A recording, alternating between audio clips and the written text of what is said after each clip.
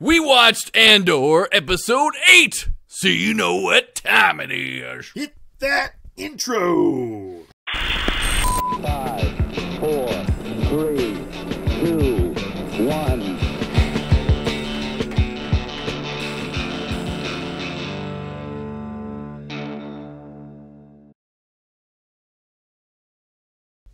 All right, everybody, if it's your first time joining us, welcome. We're two dads who love all things fandom, from Star Wars to Star Trek, Marvel to DC, and Middle-earth on down to Westeros. We love it all, and we want to bring all of our insights and love of all things nerdy to you, our viewers. So if that's your glass of spatchka, then we're here for you, and you should definitely subscribe to our channel so you don't miss out on all of our amazing reviews and insights that we bring to all of our favorite fandoms. So thanks for tuning in, guys. My name is Chris Matthews, and I'm joined, as always, by my buddy and my best friend, Mr. Matt Parham. How you doing today, brother? Not too bad. It's been a long time since we have reviewed an episode of Andor. I feel like it's been a week. So I'm anxious to get it started again. Long ago time that we've reviewed old Andor. So we're reviewing episode 8, titled NARKINA 5, directed by Toby Haynes and written by Boo. Is it Boo or Boo? I'm going to go with Willimon. Yeah. We're going to go with all these crazy names here. So, Boo Willimon, thank you for writing this episode. So, let's dive into the Rotten Tomatoes. As always, guys, I like to look into the Rotten Tomatoes scores to see what critics are thinking of this show and other vehicles that we're watching here. So, looking at Rotten Tomatoes, this episode 8, got 100%. And so, we have about 12 critics that have rated this episode, and out of those 12 critics, all of them rated it fresh, so that's why it's 100%, if you didn't know. Average rating for these critics is 7.9 out of 10, so it's 12 critics, so take it or leave it for what it is, but let's find out what these two dads think of this episode of Andor, so hit it, brother. Yeah, well, a lot to unpack about this episode. Electrifying. Yes. One of us had to say it. I'm glad you got it out there. It was a shocking episode, to be sure. Toe curling. Yeah, by the end of it, my mind was fried. But, barbecuing. No, but it was interesting to see the expansion of the empirical world here. We got to see a prison, right? And of not course, just a regular prison too. Man, I gotta say, I was very, very impressed with how clever they were with this prison and how they portrayed it, and the safety measures that they had, and just how the Empire works. And this is amazing because you get all this sense from this prison itself, and this is what the Empire is doing. They're conscripting basically slaves into service to help provide for the Empire. So this is one of the reasons why they're bringing up bogus charges for all these people, is so that they can pretend like, oh, we're getting all these criminals off the street and they're going to be working for you guys, but they're really not criminals. They're really just people that we took off the streets with bogus charges, and we're gonna shock them if they don't produce stuff to quota, basically. Yeah. Well, and I hate to continue the comparison, but the Empire has always been based in some part on the Nazi regime. And so this shows us kind of 100%. The galaxy far, far away's version of a concentration camp, which, you know, those in reality were horrific experiences that people like you and I just cannot imagine. But here we have the writers and director and the creative team trying to give us their imaginative version of what that's like in the Star Wars continuity. So I thought it was a real interesting take. I like that they paid a lot of heavy homage to George Lucas's THX 1138. You caught that as well. Good. Yeah. I caught that right away with THX 1138. So, and from the soundtrack to the visuals, it rings very true to not just that movie, but lots of dystopian, futuristic films of the 70s and 80s. You know, I'm thinking of like Soylent Green, or what is it? Logan's Run. Run, yes. Yeah. Any of that stuff is pretty heavily alluded to here, and I was really happy to see that part of the galaxy just as an introduction to something new. Andor just keeps giving us new things to see in the galaxy and really opening up the whole world. So, you know, I'm enjoying that. And to cap it all off, they have Andy Serkis leading the way. Man, right? Such a good performance. Yeah, like, he came up and I'm like, whoa, it's Andy Serkis. Oh my god. Yeah. It's him. Snoke himself. Do you think this is the origination of Snoke? Yeah, and maybe he's just laid down on the floor too many times, and eventually, I don't know, maybe. Maybe this is the guy they just took all the cells from to make Snoke as the clone. If we want to get into all that stuff. For the Emperor as well. Right. Oh, man. We could, that's another broadcast, so... So we're talking about brilliant writing here. We're going to just leave the not-so-good writing over to the side tonight and not discuss some of the sequels. Sorry. You might like them, but we're talking about Andor today. So, but I also like they gave us typical prison movie tropes in here, and that you have each of the inmates with their own personalities, their own backstories. Of course, one of them has to, you know, either get beat up by the guards or killed by another prisoner, or in this case, commit suicide on the electrified flooring. Yeah. But, you know, it just makes it that much more horrific of an experience that you watch it and you're just hoping that there is some way for Andor to get out, which we know, of course, that he must. Because he's got to, and it's really a good situation like that he's in prison at this point in time, because everybody's looking for him, wanting to kill him or question him and get him. And it's kind of funny to see, you know, how overbloated the Empire is. The ISB is looking for this guy when they actually have him in custody right now. So it's like one hand doesn't know what the other hand is doing. No. It's another thing about the Empire, and it's why it's so easy to get in there and fight against these guys. Before we get past that a little bit, I wanted to ask you, as a normie, you being definitely a sweaty... Love that term, sweaty. Yeah, and for the normies out there that don't know, I'm a normie in that I've just basically seen the Star Wars movies and a few of the cartoons. Chris has read books, read comics, seen all the cartoons, seen all the movies, heavily invested in the canon and the fan fiction alike. True. So I was wondering, do you know, Chris, what were they making in that prison?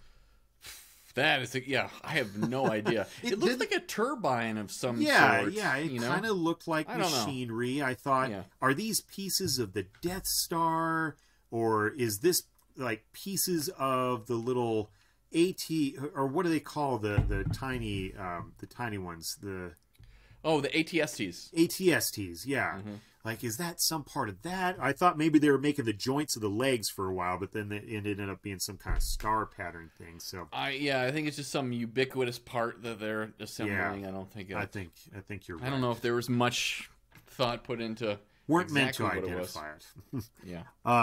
But I did love that they balanced out the prison story with a whole lot of other stuff going on. You know, we got great scenes with Forrest Whitaker coming back as Saw again Gerrera. As Saw Gerrera, all right? Yeah, and even in just the little screen time that he had, him and Stellan Skarsgård just had this great feeling back each other and out. forth. Man, yeah, they do. Yeah. That felt so authentic to the situation. Like neither one of them really wanting to tell the truth to the other, but they've got to sort of collaborate somehow. And how do you do that when you can't even talk to somebody without it meaning something other than what you're saying? Yeah, and all Luthen is trying to do here is try to put all these splinter groups together. And, you know, Forrest Whitaker, you know, his character of Saw Gerrera, like, he's still identifying these groups that, separatists, these guys are these guys are these guys. And it's like, I would never work with a person like that or this and that. And it's like, no, we have to come together and do this as a group. It's like, and he like questions like, I never knew what you were, Luthen. What are you? And he's like, I'm a coward, you know? And man, that conversation that those two actors had was stellar. Performances were amazing, but it does show you how how different these two groups really are, and how Saw Gerrera's group really is a splinter extremist group within this larger rebellion that they're trying to form, and how he's not going to come under the wing of the other factions as well. So I thought it was really interesting. To me, it paralleled like the historical accuracy or realism of the American Revolution in some ways, because same kind of thing was happening at the beginning. A lot of that was of the American Revolution. There was just all these different factions. Some people wanted every state to be their own country. Some people saw value in a union, and so it was very divided. People couldn't figure it out to begin with, but then it finally started coming together with some of the help of the Founding Fathers. Yeah, the Continental Congress, like the different states, like New York was really a troublesome one. They didn't want to leave and be a part of this. Massachusetts was like, come on, we have to group together. We have to band together. Only we have way to do this. Get the French involved. And absolutely. So a lot of parallels there. And, George Lucas definitely drew on that as well. And like you said earlier, with the Nazis, with the Empire as well, a lot of parallels there. Hitler was supposed to be what the Emperor was based off of as well. Right. So we get all this historical context that we see in our real world imprinted onto this sci-fi realm, and it provides a very intriguing story. That's for sure. Oh yeah. Well, and we got so many intriguing stories. We got more of Cyril Karn. Oh finally he's coming back into play, not just pushing buttons over there. So it kind of feels like they're going to bring him into the ISB. What do you think? And I think we nailed it on the head. He's going to be working for the Empire. Yeah, I think that's what's eventually going to happen, and we're going to continue to see that Les Miserables type storyline play out, which I think is just another stroke of genius. It's you think he'll grow a small mustache and everything, and like have sort of a Captain Crunch hat, and who knows? Yeah, we've seen the cereal already, but yes, we have. No, but we also got more of Mon Mothma and the political intrigue that's going on. So I'm wondering if there's going to be more to that. Does her husband suspect? Or are we going to, have possibly Stellan Skarsgård and Mon Mothma have to meet, but then be discovered by the husband? I don't know. Yeah. So. I really am interested, because this is going to have to come to a head pretty soon, because this is only like 5 years before Rogue One, so they're all like committed by that point in time. So I don't and since after Aldhani, it seems, and they mentioned this too, it's like things have changed. Like this is a whole new ball game. And do you think that in Rogue One or in A New Hope that Mon Mothma has been outed? For sure. She's recognized as a rebel. Yeah, she's no longer a part of the Senate anymore. Okay. When it comes to that. So there's no going back for her at that point. I totally believe that. So I wonder if we'll see that transition in this show then. Yeah, most certainly. I wonder if Jimmy Smith is going to show up too in this show as well at some point, because he is one of the founders of the rebellion. So he's out there at some point. And like we said in Tales of the Jedi, Ahsoka as well. Yeah. So we might get Ahsoka. We might get Jimmy Smith, Space Jimmy Smith in this one. So, and folks, if you haven't seen that episode, we review the entire first season. Go check it out. And one of the links below. That's right. Yeah. I think I'm gonna have that one premiere before this one. So it should be available for you guys. So just look for it on our channel. I'll link it in the back end of this episode. So we're all good there. So it'll be really interesting to see where things are going with this. I put some feelers out there. I've seen like the Star Wars fan base, and I gotta say, a lot of the regular the sweaties and everybody else, a lot of people are still complaining about this show. They're saying it's boring, it's too slow, and I don't know. It's just like, I like this show, but I don't know if it's necessarily the average Star Wars fan cup of tea when it comes to the material that we're getting. Yeah, no, I don't think that it necessarily is, but I think that I think that it is, to me, it feels like a novelization of a Star Wars story. And so, It's going to be on the slower side. As you've That's a good brought way to up, put it. It might be better viewed in sort of a binged out. I really do think if they came out with this with the 3 episodes, yeah. Right. Yeah, 3 movies or something. And the next 3 episodes are directed and written by the same people. So I think this is now the prison break arc that we're going into. So. Yeah, but I mean, I enjoy stories that that are a little bit longer anyway.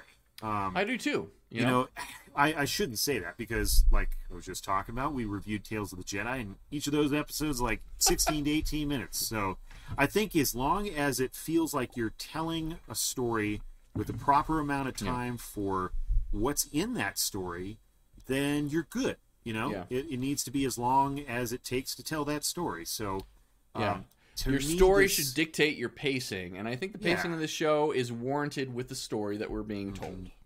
Exactly, and I don't think that it's bloated. I think each episode is giving us plot-driving story.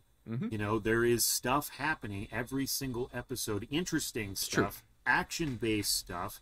So I don't think that the regular Star Wars fan has a whole lot that would be missing here, other than there's no mention of Jedis and the Force and the typical Skywalker saga type stuff. Which, if you're that type of Star Wars fan, then sure, I can see that stuff is missing here. You probably didn't like Rogue One for those same reasons.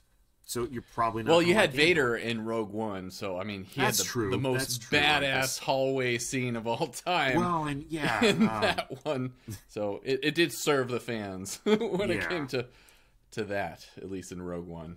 Right. So I don't know. For me, it's just another corner of the universe to explore. Absolutely. And it doesn't necessarily have to include all of the mystical elements in order to make it Star Wars. So. Yeah, and so if it's not your flavor and if this is not your Star Wars, that's totally fine. You know, we just got Tales of the Jedi, which is outstanding. Like, we both absolutely loved it here at Fatherly Fandom. We're going to be getting Mandalorian, Ahsoka. We're going to get so many flavors here. So if this isn't for you, that's fine. But this is some excellent writing and television, and the visuals are amazing. The directing... the score is different than anything else that I've heard in Star Wars, and I'm liking it. I'm just going to be honest, it's not my favorite, but... Doesn't it feel, like I was saying at the beginning of this, doesn't it sound kind of like a 70s dystopian future type thing? Absolutely. They're very much going for that with this show, you know, that very synthetic bing style. Yeah. Even Cyril Karn's desk and like the layout of that office and stuff, you know, very 1984 and just, you know, it's an interesting take, which is what you would expect from a whole galaxy ruled by this empire, you know. Absolutely. That uniformity, that dull white and gray and all this other stuff, you know. So yeah, we get a lot of that in this, and for me it's like, you know, both of us enjoy lots of different types of drama, television, movies, and everything like that, and so we're finding the really good stuff to pick out of this show.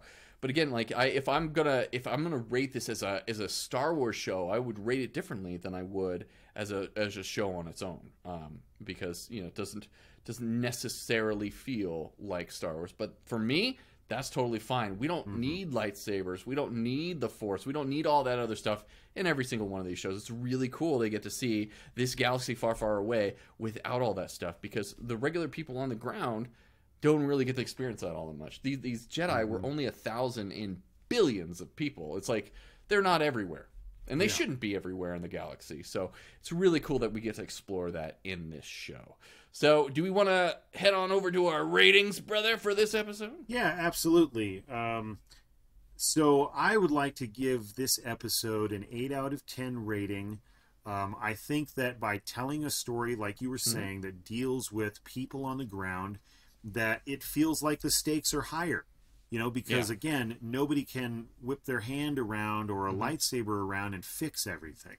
Yeah. So I don't know how Andor is going to get out of that prison. I'd be very excited to learn that in the coming episodes.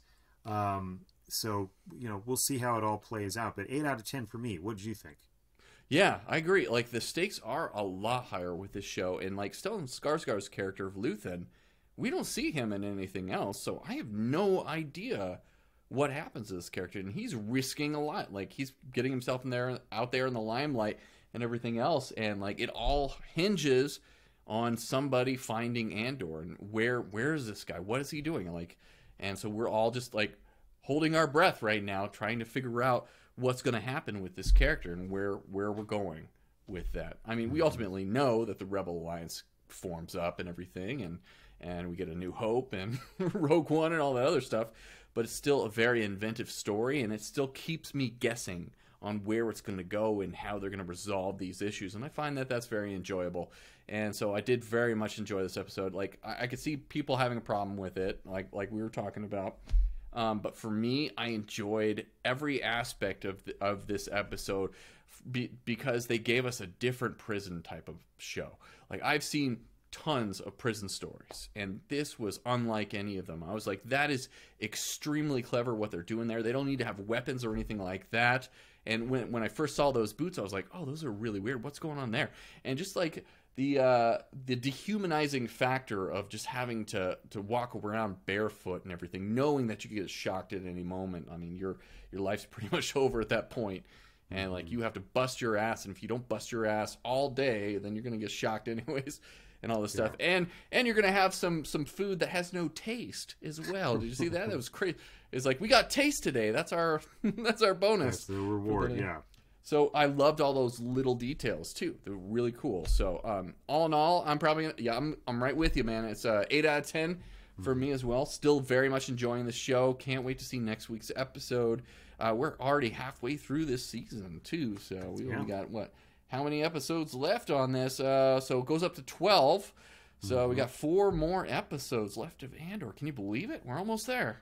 Yeah, almost to the end. Yeah. So a lot of fun. Anything else before we hyperdrive on out of here, out of this electrified floor? Hey, yikes! No, I don't think so. Nothing that I can think of. Lebowski. I think we're ready to get going. Lebowski. Look at that sweater. Yeah, man. Like, well, that's just like your opinion, man. So yeah, I think we're gonna head on out here, guys. Thanks for joining us. Once again, subscribe to our channel if you can. If we get to 100 subscribers, the hair is coming off. My daughter's going to shave it, so it'll be a lot of fun. Stay off the electric floors if you can. And from our families to yours, have a good one. And may the Force be with you.